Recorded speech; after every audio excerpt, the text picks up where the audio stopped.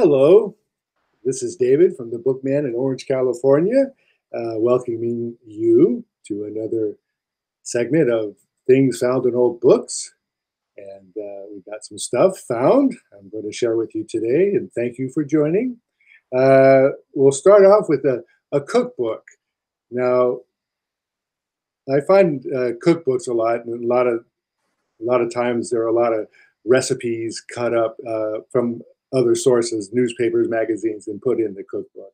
And this is no different. Probably the only difference is the age.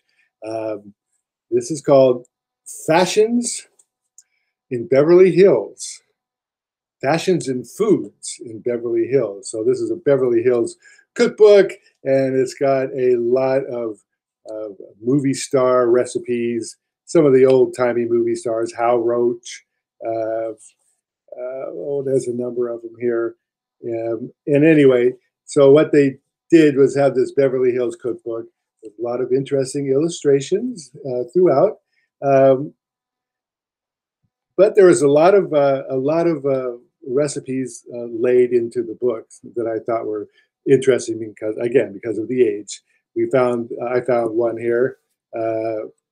It says, "Be famous for your baking," and it's from Calumet Baking Powder, and they teach you all kinds of things to do with Calumet baking powder.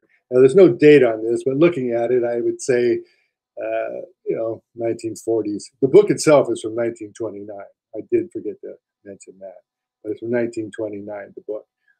And so there's that. And in here, they teach you how to make ukoi, U-K-O-Y, which is something I've never heard of.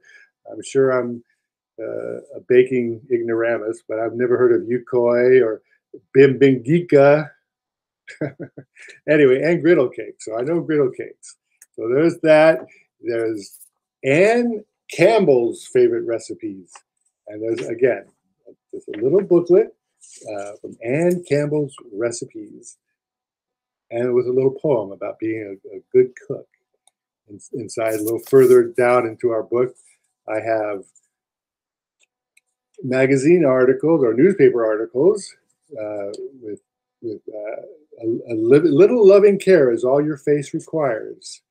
But on this side here is the recipes from Martha Grayson.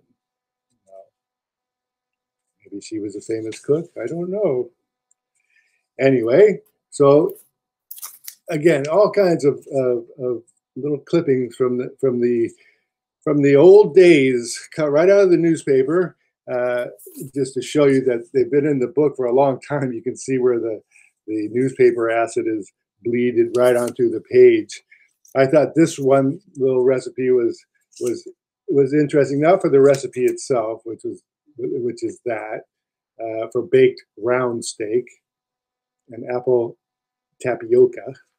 On the back, it says, there's a little article about Jackson Graves, banker, injured. Jackson A. Graves, head of the Farmers and Merchants National Bank, suffered a broken rib yesterday when he fell for reaching for a book at his home in Alhambra. The pioneer banker will be confined to his bed for several days, it was stated at his home. So, the fact that two things I'm taking from this. The fact that they felt it was newsworthy that this banker broke his rib and had to stay at home made the newspaper. I found kind of interesting. And the second, collecting books and having books, it could be a dangerous thing. So people, all your book collectors, be careful, because I don't want you to break a rib reaching for your books. It might happen. And again, we have more. This is Watkins Coca. Again, you can tell from the back that it's probably from the 20s or 30s. This little advertising here for the Watson Coca, and I just find this stuff just quite fascinating. There's more too. I won't share everything here, but the books, it's just full of things like that, and handwritten recipe. I have no idea how old it is, but you can tell by the handwriting that it's probably from the same vintage as all this other stuff. Some of the stuff is from the 50s, and some of the stuff from the 30s and 20s.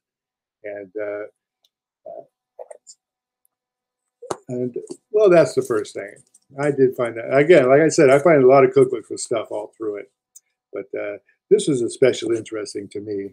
And I have this John O'Hara book. John O'Hara.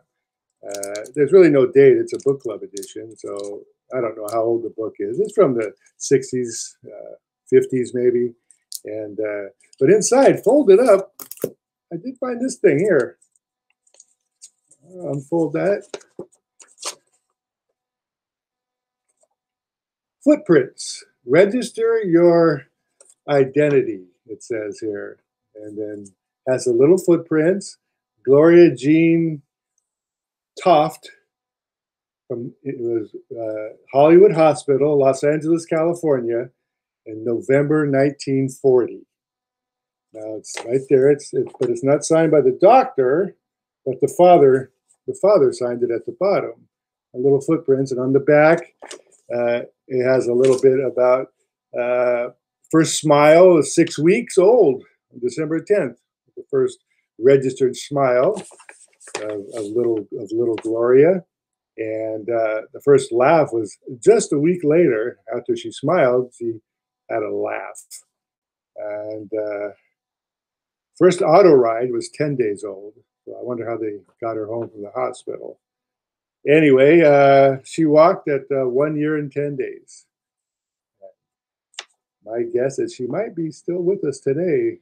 So Gloria, if you're out there somewhere and you're watching this, I'll hold it for you. It's yours.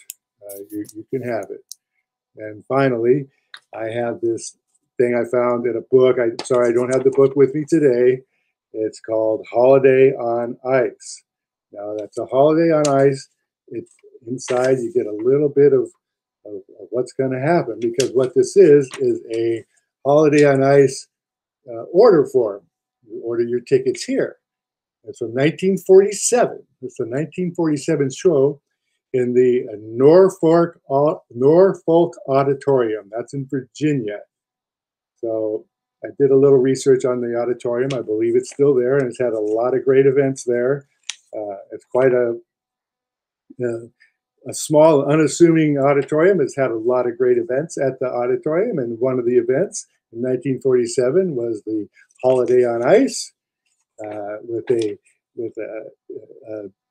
has its own ice floor the first big time ice show, the world's largest portable ice rink, and they got some stars of the day going to be doing the acts, including a skating horse. So that's coming October 4th through October 10th. Don't miss it. You got time to send in your orders now. And that's all I have for today.